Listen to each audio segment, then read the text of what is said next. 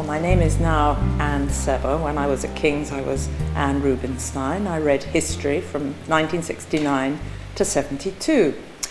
And I always wanted to be a journalist, but it's entirely thanks to King's and the history department that I am. What happened was, during my second year, the professor, the head of department, was J.H. Eliot, a great scholar of the Mediterranean. And his secretary said to me, "Well, Anne, what do you want to be?" I said, "I want to be a journalist." How on earth was I going to be a journalist? I just had these grand ideas. So this lovely lady said she'd write me a wonderful reference, which she did, and I bravely walked across the road, and they gave me a job in the Arabic service. Now, everyone always says, "Did you speak any Arabic?" Of course I didn't, and it was just a temporary job, but it was the most wonderful introduction, and I met wonderful people. And once you can put on your CV that you've worked at the BBC, it really helps. So when I left King's, I got a job at Reuters on their graduate trainee scheme, and I was the first woman that Reuters took as a graduate trainee. So it was enormously exciting, and I felt just so privileged to be working somewhere where it was so exciting. I couldn't believe they actually paid me to do something that was so much fun. And they sent me to Rome, and I had a wonderful 5-6 years there. And then I went to live in America, and that's where I started writing books. But I always say it's always thanks to J.H. Eliot, Secretary at King's, for giving me that first push. So this was all very exciting, but I have to say that Reuters did not make me cover flower competitions and women's stories. I mean, I was plunged in at the deep end, and whatever stories the men did, I did. So that was absolutely great.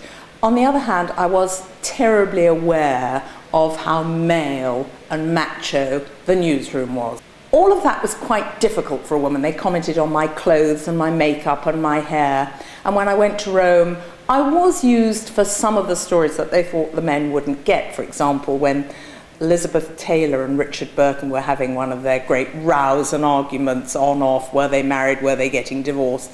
And nobody could get to the truth of the story. And Elizabeth Taylor was in Rome, and my bureau chief sent me to the restaurant where she was, and there were queues of paparazzi outside. And again, I just smiled at the maitre d' and said, "Any chance I could come and interview Elizabeth Taylor?"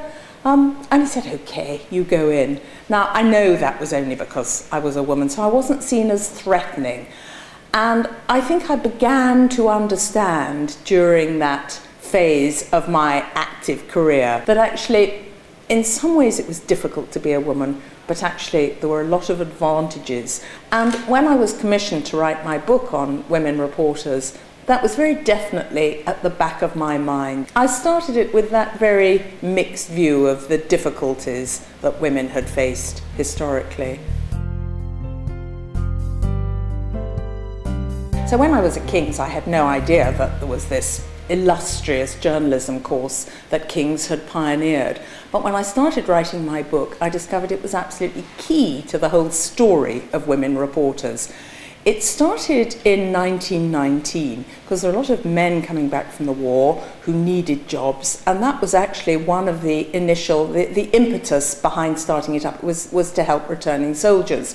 But of course, it attracted a lot of women, because women had often wanted to be reporters, but they hadn't been able, there was no formal training for them. So some of the women that I wrote about in my book on women reporters, women like Florence Dixie, for example, Lady Florence Dixie, who went to Africa in the 1880s, were only trained because they'd had the good fortune to have a brother, so they were properly educated. And I think it's those sort of difficulties that women faced that were really extraordinary stories.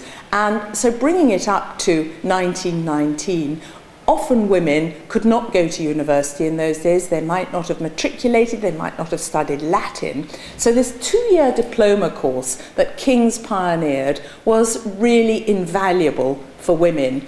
And not surprisingly, it attracted a lot of really clever, really intelligent women who would otherwise have got an MA in English or an English degree and then gone on to further studying, but they couldn't because perhaps they didn't have Latin, or perhaps their families didn't think that women should go to university. You know, there were all sorts of social difficulties that these women faced. So I'm talking about women like Elizabeth Bowen, who came to King's, Stella Gibbons, who wrote Cold Comfort Farm, and Molly Lefebvre, who died only recently. And I thought her obituary was so interesting because you can see that she was terribly well educated. She went to North London Collegiate. She then studied French in Paris, so she spoke French well. She then did the traditional route that so many women had to follow, myself included, a shorthand and typing course. So terribly well qualified.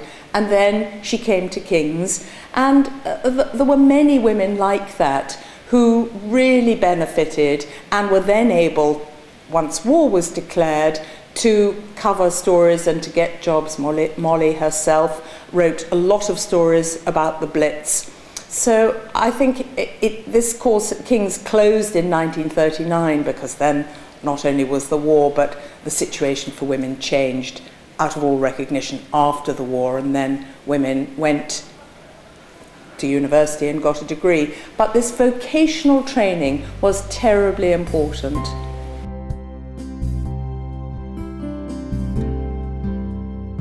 The book that I wrote about women reporters, I found such extraordinary stories of women who'd really had to battle against the odds. I could pick any number, but for example, Martha Gellhorn is one of the most famous, and she wrote some extraordinary stories about various stages of the war. But when it came to the D-Day landings, Collier's, the magazine for whom she wrote, only had one pass, and they decided to give it to her ex-husband, or her estranged husband then, Ernest Hemingway. So Martha Gellhorn was absolutely furious. She decided she would dress up as a nurse, as an orderly, as a stretcher bearer, and somehow got onto one of the hospital ships and wrote her story, and then got into terrible trouble and was even briefly arrested once it was discovered. But nonetheless, she got her story. So moving forward, I finished my book 20 years ago. And I suppose I finished it on a really upbeat note. I thought, you know, all the barriers were down. It was just at the time of the war in former Yugoslavia, and a lot of women were writing about that, and I just felt that there was no story that women couldn't cover, from politics and finance to sport. However, in the intervening 20 years, from 1993 to where we are now, 2013, as I talked to women reporters and as I looked at the figures and the statistics of journalists killed, I realised that journalists were targets themselves. Journalists were being killed, and that actually women were in great danger not only of being killed, but women were targets for rape. And as I started to talk to some of the really big names in the field, Janine Di Giovanni, Maggie O'Kane, I realised that actually a lot of women had suffered post-traumatic stress. A lot of women had had breakdowns. Women who'd become mothers, and this is where it's really controversial, but women who'd become mothers were starting to find that actually being a war reporter was not compatible with real care and concern for children.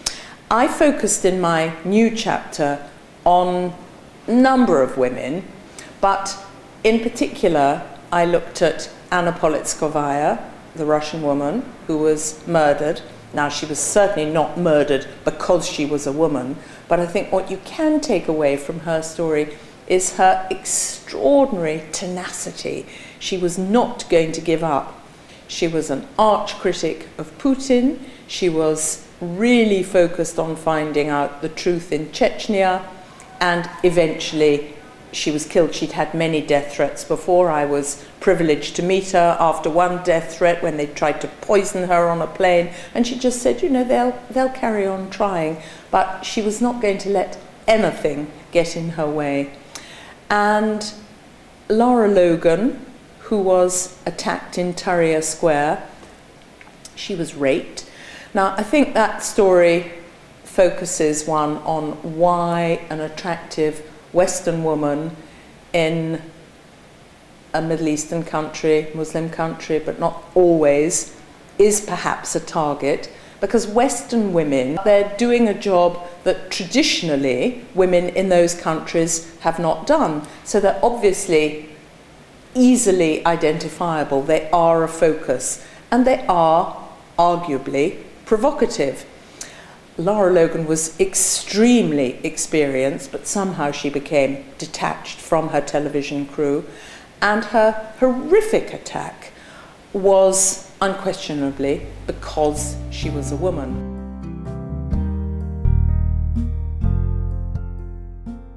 Advice for students who want to go into a career for journalism, there's absolutely nothing better. I mean, it's absolutely great. Do it. Get as much experience, travel as much as you can. It's a cliche to say it's exciting, but it is, because you have to be an expert in so many things in such a short space of time. And it's that sort of every day is something really different on the cutting edge. You could be covering a film one minute and meeting Peter Ustinov, and on a film set all day, and the next day you'd be covering a crime. The big crime when I was in Rome was the kidnap of John Paul Getty. So it's that enormous variety, and suddenly having to be an expert in stories that 5 minutes ago you knew nothing about, and the next day there'd be another story.